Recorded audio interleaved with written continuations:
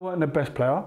I was always technically good. You're looking at getting a six-pack and I'm looking to make the Forbes list. That do for a young kid, man. I mean, what an experience straight away at 15. Yeah. Oh, that guy got rich and switched. One of your greatest tests for you was someone attempting to take your life. And what I realised is it wasn't him that got rich and switched. People's attitude changed to him. Because of the way I was brought up, the guy who did it is very lucky.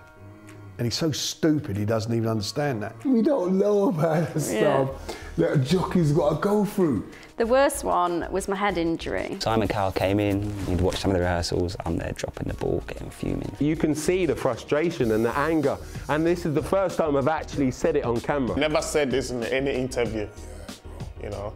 It wasn't about the sentences.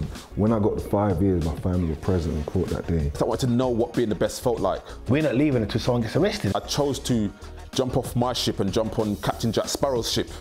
My brothers and my dad learnt me this. If someone hits you, hit them back. After 6 months, my pelvis fractured. Huh? Yeah. So once I get in the ring, I was throwing some how they call it, my forefathers punches. Boom!